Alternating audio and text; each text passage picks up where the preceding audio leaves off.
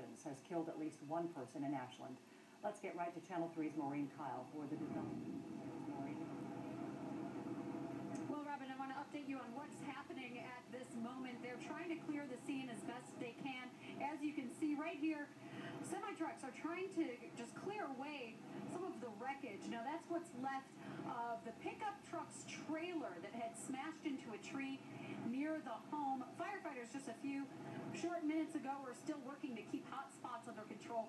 Power crews just restored the lines knocked down by the accident.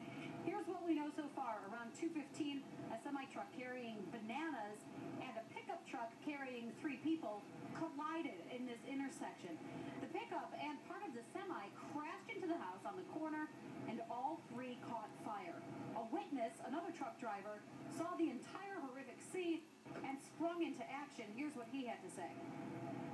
I just immediately jumped out my truck, and I kind of freaked out about it, but my first reaction was to save somebody's life.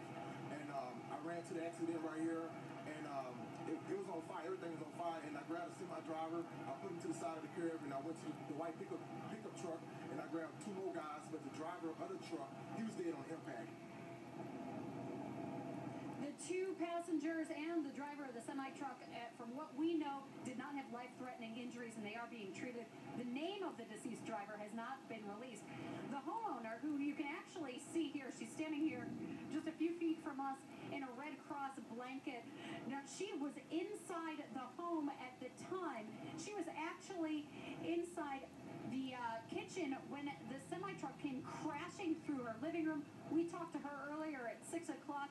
She's just, I could tell she was just in shock and amazed that she made it out alive and unharmed. She had just a few dogs with her inside the house. No one else was in the house.